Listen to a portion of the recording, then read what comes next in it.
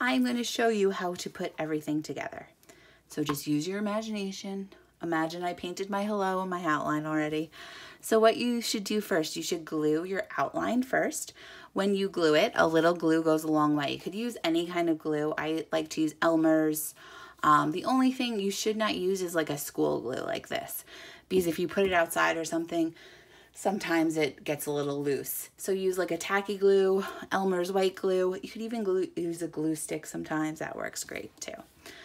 Gorilla Glue will work. So what you want to do is just put a small bead of glue all the way around. And then when you do glue it, just make sure your holes line up. And then you're going to do the same thing with your hello. Put a small line of glue around. And after you glue it, just make sure you press it down for a while.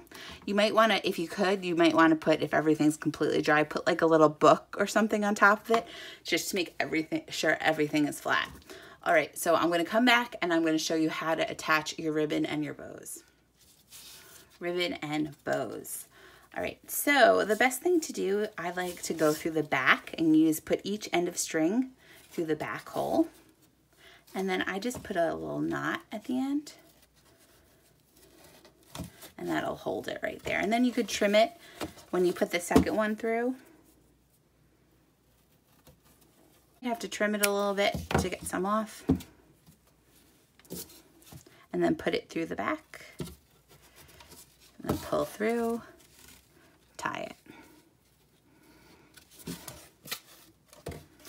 Then I'm going to trim up my little tails that I have. And how you attach your bow. So I have my string on. How you attach your bow is there's wires at the end of your bow. Put whatever side you like. And then you could put the wires through the front side of the hole.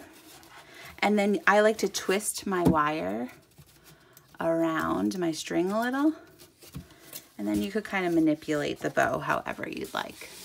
And there you have our little pumpkin welcome or hello sign. All right, hope you had a good one.